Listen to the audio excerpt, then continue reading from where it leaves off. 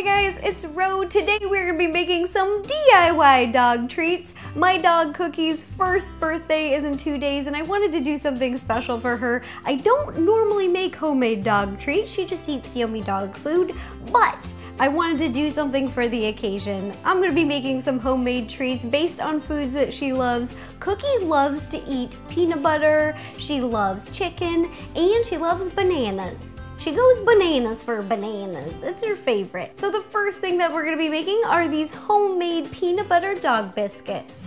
To make these peanut butter dog biscuits, the ingredients you will need will be 2½ cups of whole wheat flour. I like to use all organic products for my doggie, and it is a good side note that if your dog has any food allergies, you can substitute the ingredient. For example, if they're allergic to wheat, a good substitute is rice flour or coconut flour. 1 cup of water, 1 cup of peanut butter, 2 tablespoons of honey, 1 egg, and 1 teaspoon of baking powder. The tools you will need will be a baking sheet, mixing bowl, hand mixer, rolling pin, these cute Wilton pet cookie cutters. I will be using the bone-shaped cookie cutter, and a fork. The first thing that we're gonna do is we're gonna combine our flour, egg, and baking powder into the mixing bowl. Then we're just gonna give it a quick mix. Next, we are gonna add our water, peanut butter, and honey to the bowl. Then you're gonna mix together until everything is well combined. Now our dough is ready and it's ready to roll out, and a really good thing to know about this recipe is that it's not gonna rise very much because we've only added 1 egg. So when you're rolling it out, you'll wanna roll it to the thickness that it will be at the end. I like to shoot for about 1/2 inch. So you're just gonna take a little flour, sprinkle it over your surface so that the dough doesn't stick. Then you're gonna take your dough, press them down. Oh, it smells so good. It smells like peanut butter. Then we're just gonna roll it out about 1/2 inch thick. Now you're gonna take your bone-shaped cookie cutter. This is so cute.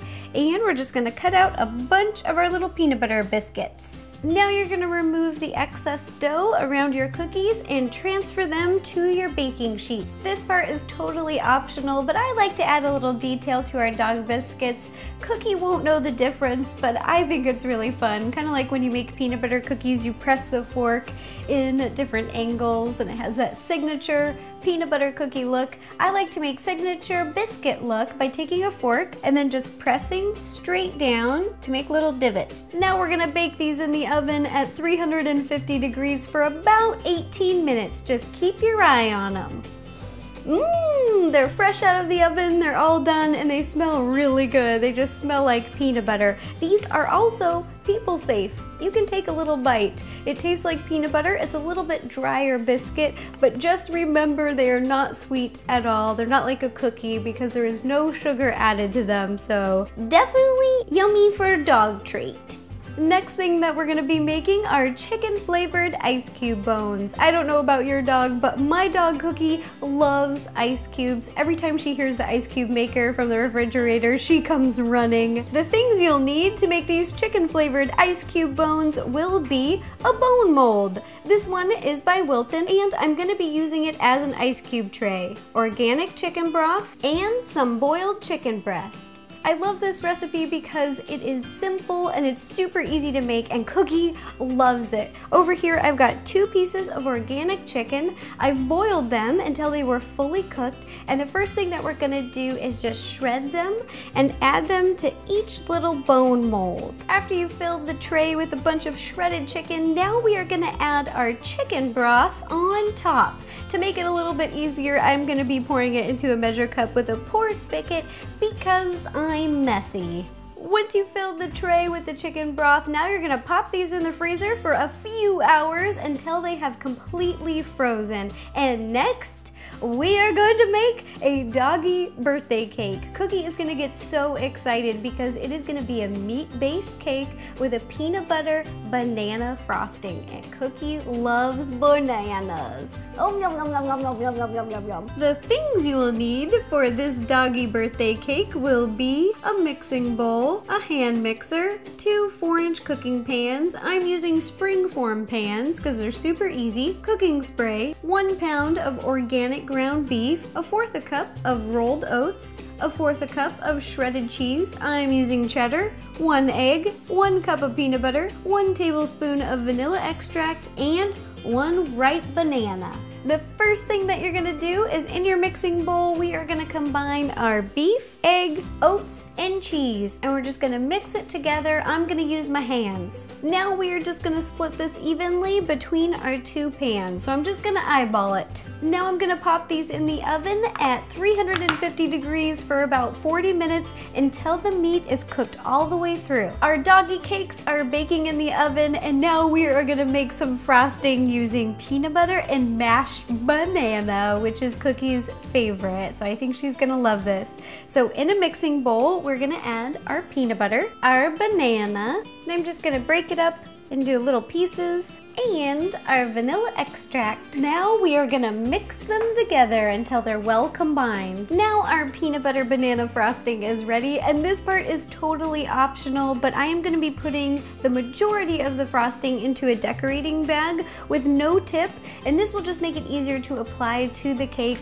And then in the second bag, I'm gonna be putting a number 21 tip. It has a little star for a little bit of design on the cake to make it look like a birthday cake. Now that our doggy cakes are out of the oven and have had a little bit of time to cool, they can still be warm. This is just fine. We are going to level them by cutting off the top. This will make them easier to stack. Now is a good time to pick whatever plate you want to serve your little doggy cake on, and I've got this teeny little mini, I think it's a cupcake tray, but I'm going to be using it as my doggy cake tray. Cookie is going to love it. You're just going to take the bottom layer of your cake, I'm sticking it right here, and I'm going to put a layer so that my patties will stick together. Now we're going to put on our second layer, stick it right on top. Now we are gonna frost the entire cake. I like to start on the top, so I'm just gonna pipe our frosting all along the top and then use the spatula to flatten it out and press it all the way around the sides of the cake.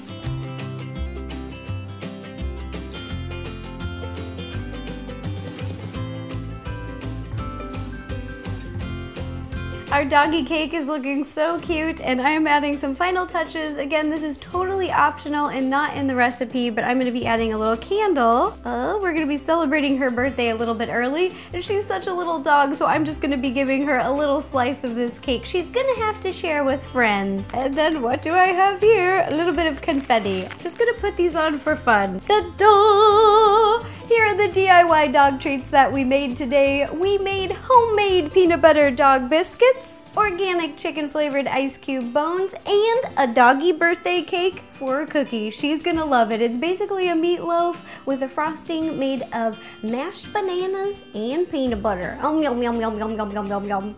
I'll be posting pictures on Facebook, Tumblr, Instagram, and Twitter, and if you guys make these for your pets at home for a special occasion, please take a picture and send it to me. I love seeing your baking creations, even if they are for your pet. Also, I made a video over on Wilton's channel. I'll put links down below so you can go check it out, but it's basically about a ton of cool ways to use cookie cutters. Like today, we use this cute little cookie cutter to make dog biscuits. And on Nerdy Nummies, I use them all the time, from Rice Krispie treats to many other things. And also, a big thank you to Wilton for partnering with me on this video. All right, thanks again. Bye-bye.